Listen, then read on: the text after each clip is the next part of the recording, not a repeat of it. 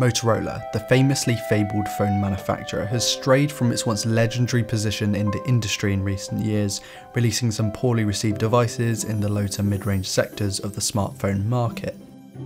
I'm personally a huge fan of Motorola, and I want to look back and really analyse what happened. So hey guys, my name is Ryan Thomas, and this is what happened to Motorola. Now for a quick history lesson. The company was initially founded in September of 1928 by brothers Paul and Joseph Galvin in Schaumburg, Illinois as the Galvin Manufacturing Operation. After that, a bunch of stuff happened, some wars, some phones, and 1999 came around and I was born, so we're going to cover from that point onward. Anyway, by this time Motorola had pioneered the mobile cell phone and was known as the king of the mobile cell phone. Its telecommunications were used worldwide by governments, businesses and consumers alike, and it had been well established as a worldwide presence.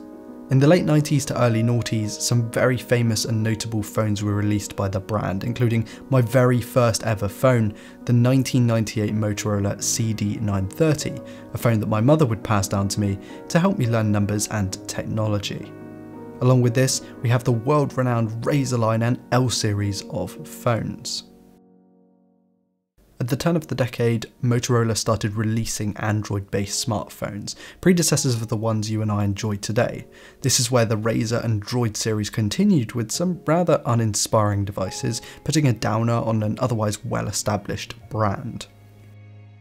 In fact, putting it frankly, the company was falling, and after losing over $4 million in just 2 years, it was time for a drastic rethink.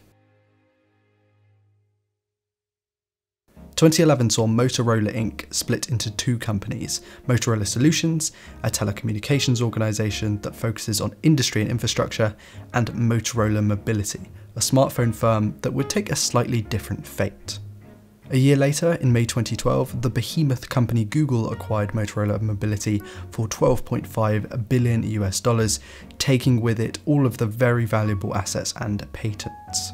Under Google, Motorola took on a new lease of life, announcing its alphabetized smartphone line that would continue through to 2019. The Moto X, G and E were tiered smartphones aimed at the ever-confusing mobile space, with the intention of making life simpler, cleaner and, of course, Googlier. News outlets and established publications praised the line, particularly the Moto X, for feeling like a step forward, somewhat closer to the renowned Nexus series that would just die in a few short years.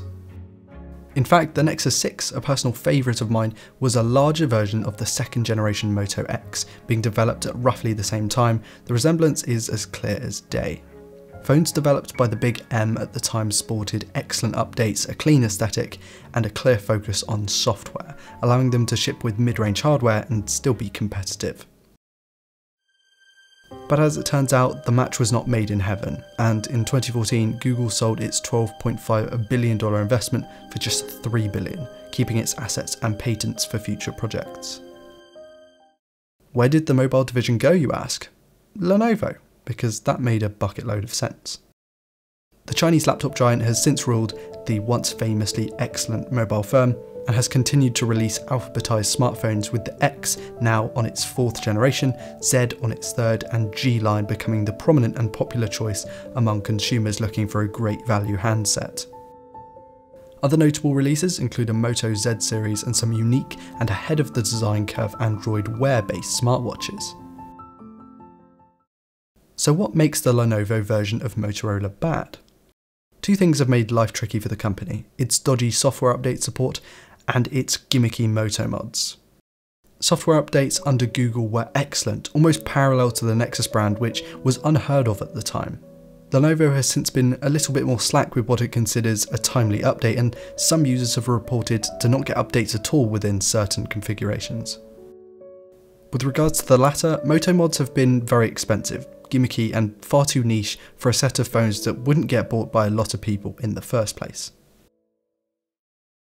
Lenovo has stepped it up a notch more recently with its Moto G line, but what I fear is that we'll see more brand new products like the Moto P30 and One Vision instead of working on their already decent phones. I truly believe that sorting out the poor software support could result in far more sales and profit by extension than coming out with some blatant copycats and cheeky knockoffs. Right now, Motorola mobility isn't finding its feet like it did under Google, and even less so than it did way back in the 90s. It's a shame to see a brand that inspired technology across the globe fall to a secondary or even tertiary option for some consumers. The brand has suffered a lot in the past decade, and I hope that one day the company returns to its former glory, sat alongside the world leader in the laptop space, its owner, Lenovo.